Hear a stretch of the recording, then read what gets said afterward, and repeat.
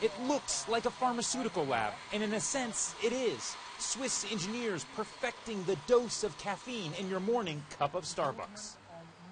Thermoplan's goal? Allow untrained baristas to concoct your favorite milky coffee with the press of a button, even if they grew up drinking tea.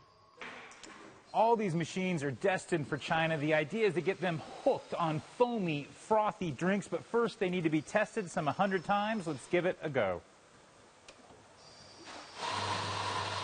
If you want to predict how quickly Starbucks will grow in Asia, you may want to put this company in a small Swiss village where they make all of Starbucks cappuccino machines under surveillance.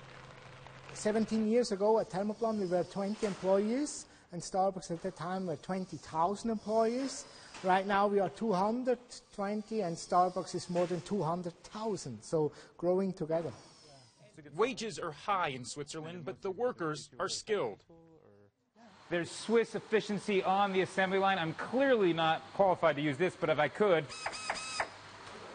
There may be one limit to Thermoplan's and Starbucks' growth in China. Funny tummies.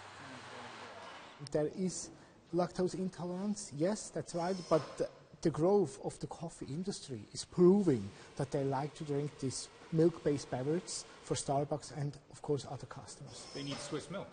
They need Swiss milk, yes.